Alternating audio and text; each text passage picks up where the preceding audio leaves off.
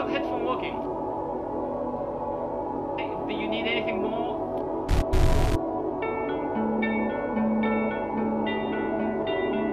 I guess you could say there's sort of apocalyptic kind of undertone to the songs, but not necessarily just like about the world ending, but you know, just things ending in general.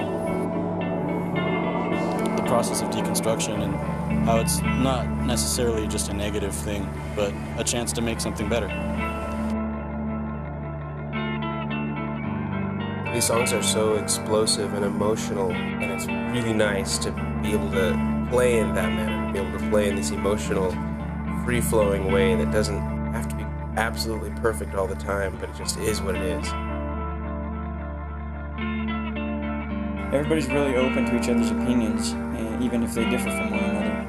And I think that's really important. You know, that enables us to continue to move forward and learn from each other.